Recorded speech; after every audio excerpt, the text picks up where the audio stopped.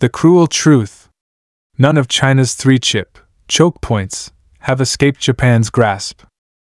Dependence and breakout in the shadow chip war. January 7, 2026. China's Ministry of Commerce officially released Announcement Number 3, explicitly reinforcing export controls on military-related items to Japan.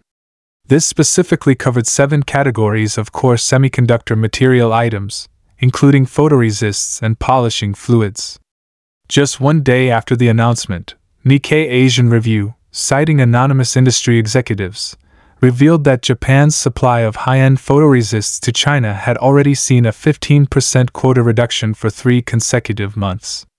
More critically, UV photoresists used for advanced process nodes of 7 nanometers and below showed signs of indirect suspension toward China's leading wafer foundries, with many orders marked as delivery deferred. You read that right? This game, which appears to be a mix of Chinese countermeasures and Japanese pressure, is heading toward an outcome that might completely overturn your understanding.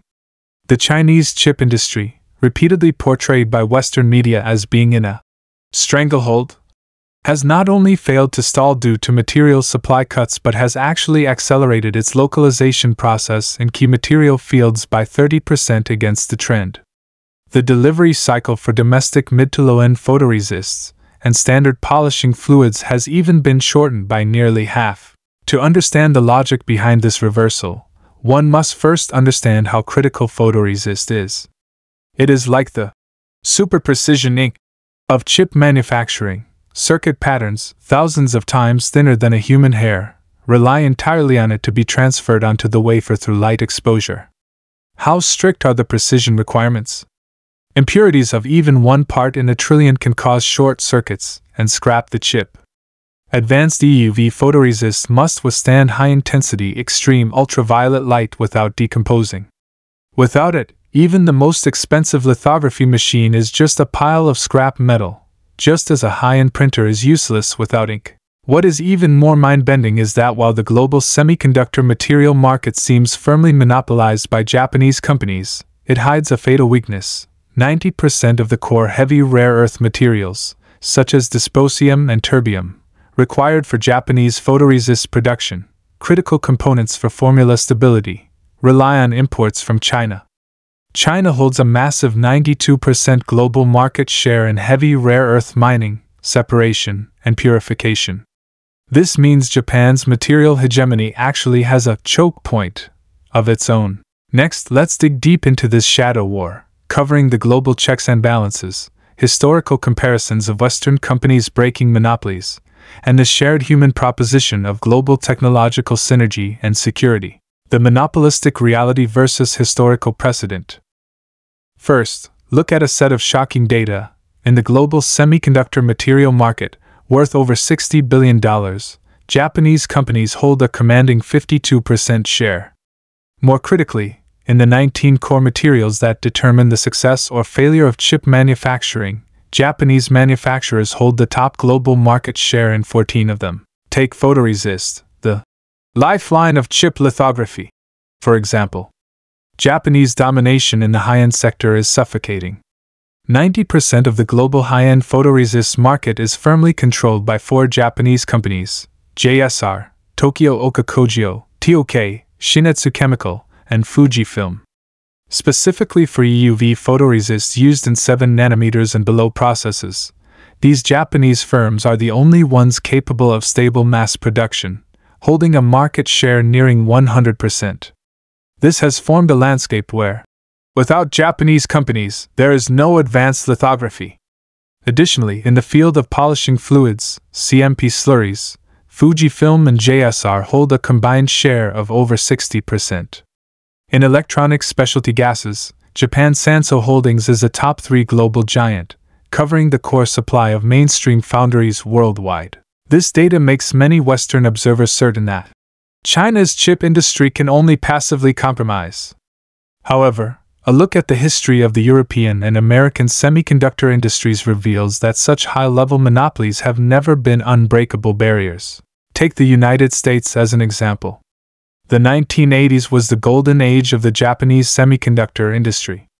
At that time, Japan's share of the global chip market soared to over 50%, and it once held 80% of the global DRAM memory market, forcing U.S. semiconductor companies into collective losses. To break this deadlock, the U.S. pushed for the U.S.-Japan Semiconductor Agreement, using trade restrictions to force Japan to open its market and limit export prices. Simultaneously, the U.S. government and enterprises concentrated funds on technological breakthroughs, focusing on weaknesses in semiconductor materials and manufacturing equipment. They supported companies like Applied Materials and Dow Chemical to deeply cultivate photoresists supporting materials and polishing fluid technologies, eventually achieving a comprehensive overtake in high-end chip manufacturing within a decade. By 2022, the U.S. CHIPS and Science Act threw down a $52 billion special fund, heavily subsidizing local semiconductor material companies. Giants like Dow and DuPont received billions in subsidies with the core goal of breaking dependence on Asian materials, Japan and South Korea. The European shift and supply chain risks. Looking at Europe, companies there understand that a single supply chain equals handing your fate to others, and have long taken the initiative to cooperate with China. Global chemical giant BASF has partnered with local Chinese companies to develop high-end polishing fluids, focusing on high-purity formulas required for the 14 nanometers process. Germany's Heraeus has joined forces with Chinese enterprises in the electronics specialty gas sector to jointly promote the verification of domestic lithography gases. The reason these European giants are actively reaching out is that they see the fatal risk of a single supply chain. Authoritative industry reports indicate that in 2025, global chip capacity losses due to single-source supply chains reached 12%, causing over $7 billion in direct economic losses, with European and American companies accounting for over 60% of that loss. A classic example is the European chip giant Infineon in 2024. Due to reliance on a specific Japanese manufacturer for high-end photoresists, Infineon was forced to shut down 2 advanced chip production lines for 2 weeks following a fire at the supplier's factory, resulting in a direct loss of over $300 million. It is precisely these painful lessons that have led top global chipmakers like Intel and TSMC to launch multi-source procurement strategies, no longer binding core material supplies to a single country or company. The myth of passive dependence. This comparison across the US, Europe, Japan, and China clearly punctures the Western misconception of China's passive dependence. This solidified cognitive model no longer fits the reality of deeply interwoven global supply chains. In fact, after decades of evolution, the global semiconductor chain has formed an interdependent ecosystem where you are in me, and I am in you. Japan controls core materials like high-end photoresists due to decades of accumulation, hard to replace in the short term. China possesses the world's largest chip consumer market and controls heavy rare earth mining and separation, critical for Japanese production, a dual advantage of market and resources that is equally unreplicable. The West holds technical barriers in design software and high-end lithography machines. Ideally, these three are not in opposition but form a complementary industrial loop. When trade restrictions become a tool for gaming the system, the damage is never one-sided. For China, restrictions temporarily slow advanced processes. But for the restricting nations, they lose the massive Chinese market and disrupt the supply chain balance, driving up their own costs. China's path: innovation, not just replacement.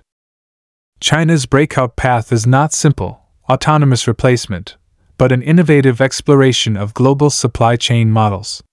Currently, the localization rate of materials like 8-inch silicon wafers and polishing fluids in China has exceeded 30%. Red Avenue New Materials has achieved mass production of KrF photoresist, and Nada Optoelectronics R photoresist has passed verification by SMIC. These breakthroughs are not the result of working behind closed doors but incorporate the fruits of global cooperation. Products from Kemper Microelectronics, Romda, have entered the supply chain verification stages of TSMC and Samsung, proving that the quality of Chinese domestic materials has gained international recognition. Contrast this with past Western technological blockades. U.S. restrictions on supercomputing technology in the 90s only forced China to develop the Galaxy, series independently.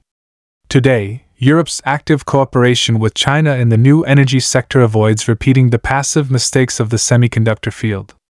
Data shows that in 2025, patent applications by Chinese semiconductor material companies grew by 45% year-on-year, with 60% of these patents involving international cooperative R&D. This stands in stark contrast to the technological isolation painted by some Western media. This shadow war over chip materials ultimately points to a new proposition in global tech governance: how to maintain open collaboration in the supply chain while ensuring self-security. China's practice offers an answer: parallel autonomous innovation and global cooperation. If you want to understand more about the hidden logic of the global semiconductor supply chain, follow us. We will bring you deep case analyses of cooperation between Western companies and China in future updates. Thank you for watching, and see you next time.